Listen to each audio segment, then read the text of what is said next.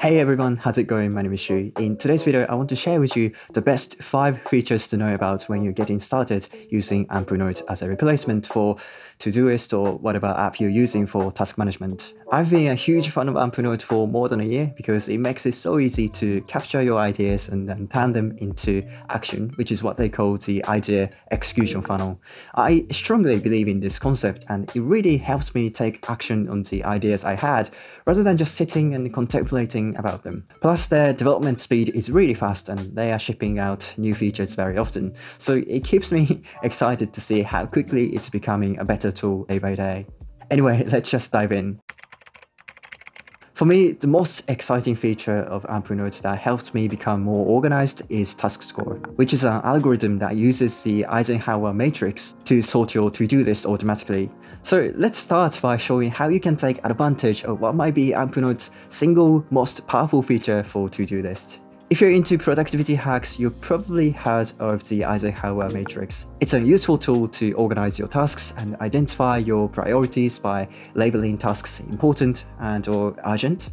On top of this, Amplenote considers when the task is due and how long it takes to get it done. Based on these factors, it calculates a task score for each task, which you can see from the task detail menu. So let's see how it works. If you label this task as important by pressing Ctrl+I, it will bump up the task score a little. If you label it as urgent by pressing Ctrl+U, the task score gets much higher.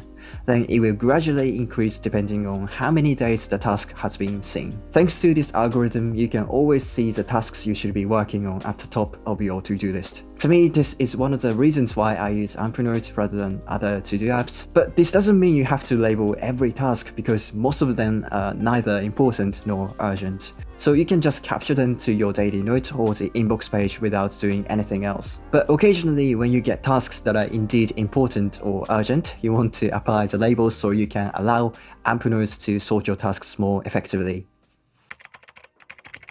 Alright, my second tip for getting the best out of Amplenote is to tidy up your task list. As you capture your thoughts and to-dos, including useful ones and garbage ones, your to-do list gets crowded and too long.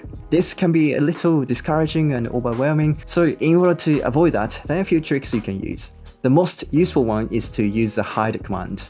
You can do this by clicking this eye icon in the taskbar and choose how long you want it to hide it for.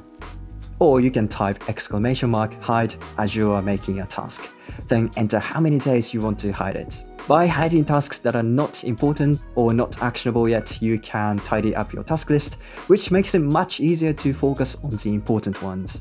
Alternatively, you can make a note called maybe or someday and then move some tasks that you want to revisit later. You can do this by typing !move and choose the note you want it to move. This way, you can see all of these type of tasks in one place. Then in the task mode, you can shift-click the maybe node to exclude the tasks from the list. One of my most favorite things about Amplenote is its mobile app. Most note-taking apps tend to sort of overlook mobile version, but Amplenote has one of the best ones. Especially how quickly it opens is very impressive. It literally takes less than 2 seconds for it to load and become ready for you to start writing. This is a few milliseconds behind Bear, which has the fastest loading time. And when it comes to how long it takes to open the app and create a task, Amplenote is the fastest. This makes Amplenote perfect for quick capture of your thoughts and tasks. Whenever you thought of something you have to do, you can open Amplenote, then write it down in the quick taskbar at the bottom. This is optional, but you can also choose which note you want to add your task to.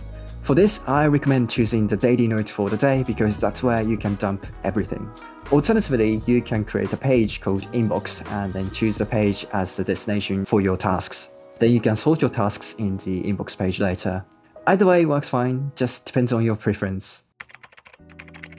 Alright, another use case for Amplenote I like is for building habits. The way I like to do it is to start by creating a new note for the habit I want to build. The title would be the outcome you expect. So let's say I want to become fluent in Spanish, which is actually I do. Ideally, you want it to be specific, but I'm not sure how to translate this into a specific goal. Anyway, inside the note, I like to brainstorm how I can achieve the goal and break it down into small steps and habits. For example, I can say learn 2 new words a day and have conversations in Spanish with Tanya every Sunday. Since these are something you want to do regularly, you want to turn them into a recurring task. You can do this by going to the task detail menu, choose how frequently you want it to occur. If it's a daily habit, you set it to repeat every day. If it's a weekly habit, you can choose every week. This way, it shows up in your task list regularly, as well as your calendar, so you won't forget about them. Finally, Amplenote is an excellent tool for planning your day. There are different ways of doing it, but my favorite way is to use the daily note. First of all, you want to write down a few things you want to get done today. Make sure to include a few small tasks that you enjoy doing, like reading a few pages of a book you like, or doing yoga, so that your to-do list isn't full of big tasks that suck your willpower. Once you made your today's list, you can head to the calendar mode and filter the task list by the daily note. This way you can see the only tasks you want to work on today. Then start making your schedule by drag and dropping the tasks into your calendar. Personally, I like to do a few fun tasks first thing in the morning to build a sort of momentum and then work on the most important task of the day. Also, you can drag a few overdue tasks from your aggregated list. Under just a few minutes, you have a solid schedule for the day. You can keep it by the corner of your monitor so you can always see it, or you can check it from your mobile wherever you are.